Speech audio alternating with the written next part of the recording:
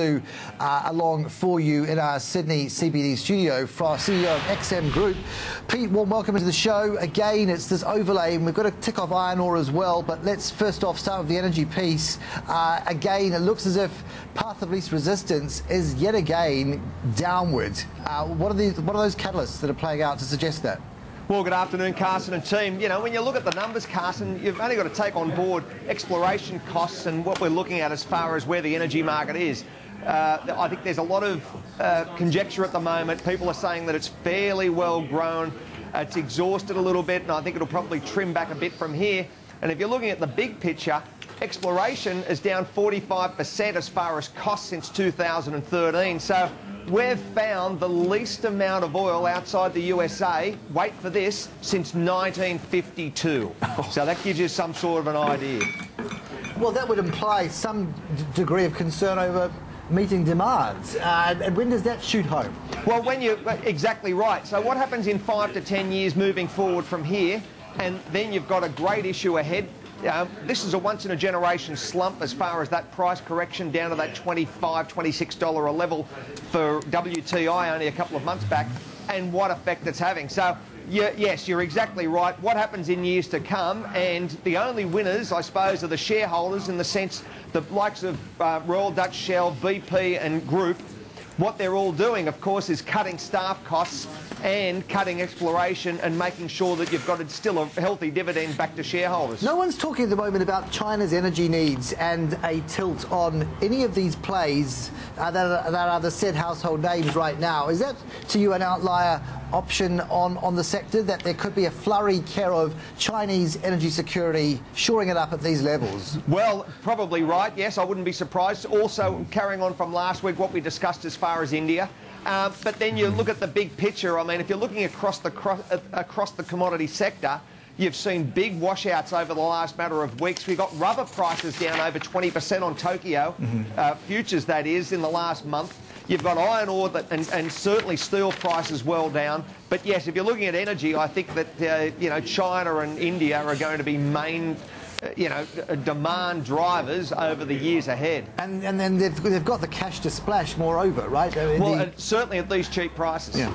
It's been one of the few saving graces for oil demand over the past years. There's been a lot of strategic supply build-up going on in China, and pretty opportunistic timing from my perspective.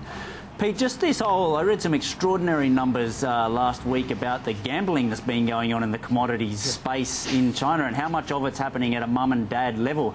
Now, billions of dollars and multiples of the actual physical market. Is that what's driving these dramatic short-term movements, or are there underlying reasons for it as well? Well, Steve, I think, if you're looking at rebar, you're looking at what's happening across the ore sector, absolutely, and copper.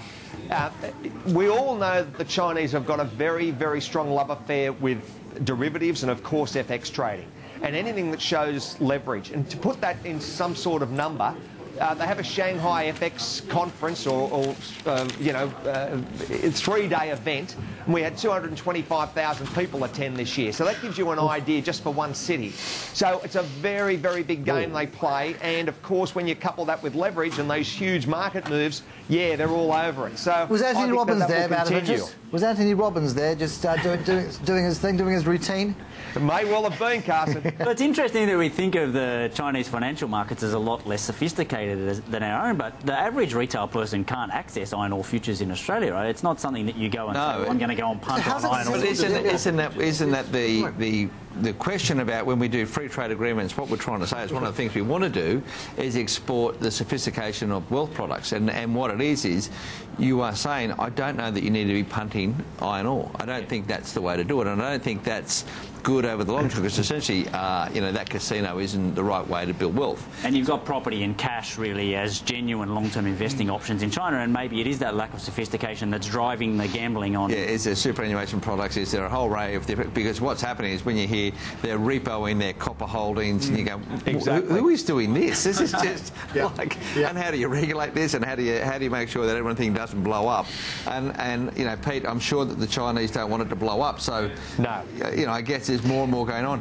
What's happening in Saudi? I'm looking at some of the stuff in Saudi. Last we spoke, there was a potential listing of the Saudi Arabian oil company. Is that still on the chart? Yeah, it's still going. I mean, they're still talking about that, Mark. We're around about a 2% 3% sort of number. It'll probably increase as the years go on, of course, for Saudi Aramco. And just for the viewers' sake, it'll be probably the largest IPO in history. Put some sort of number around it. You know, we're talking... bigger than Apple. Sorry, beg your pardon? Bigger than Apple. It makes Apple look like a minnow. Well, exactly right, Carson. And when you're thinking about this, you know, the Saudis are very conscious as far as what the long-term horizon is for oil. They're looking at diversification and, of course, their sovereign wealth. They've got a young economy, age group-wise, I think 60% under 30 years of age. So, you know, they're conscious as far as the long-term projections and what they want to do for the betterment, of course, for the economy. Well, you could also argue that they've run out of options, and that's the one way to just bring in fresh money. Exactly. But that will presumably then dictate policy, will it not? In a way that's never been done before, because suddenly you've got a listed entity that's driving policy decisions at a high level. Well, exactly. And you know what? I wouldn't be surprised. And again, covering on what we discussed last week as far as, you know, the Arab Spring and what happened as far as, you know, the Middle East as a whole. I think there'll be many other countries across that whole basin following suit. I think it'll just be a wait and see what happens with Saudi Aramco, and then you'll be the likes of what happens in Libya. Where does the Iraqis go as far as oil? And of course, Iran. And then there are many other suppliers all the way across Africa. So I think it'll be just a normal course of events over the next decade.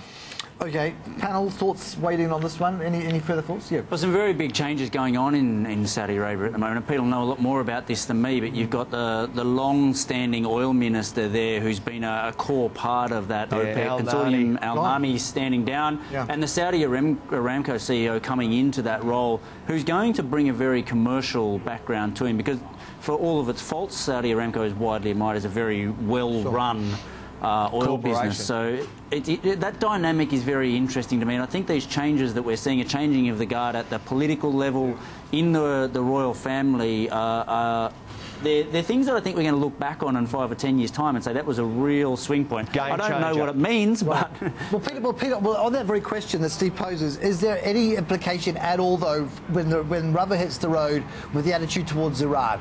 Because there you have the neighbour, despised, and on any kind of an output consensus, the view's always been, unless Iran's at those talks, sitting opposite us, looking at the whites of our eyes, no deal. What changes there? Well, I think it's very much, Carson, there's only one agenda as far as Iran's situation, and they want to increase production. And as each month rolls on, that will happen, and I don't think they're going to be held accountable by the Saudis, or certainly OPEC.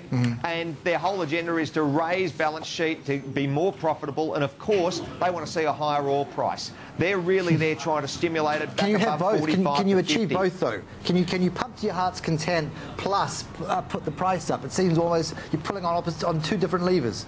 Well, I think you'll maintain, I mean, what happens with the US dollar moving forward as far as Yellen? Are we going to see another rate rise? And I think where we're sitting at the moment, that where the Iranians are concerned, they've got very, very strong strategic partnerships with China, of course, and they're big exporters to that market. So they just want to keep price at this sort of level or higher, and of course keep the spigots open and just massive production, 3.5 to 4.5 million barrels a day. Pete, thank you as always. Appreciate it. Thank you, Carson.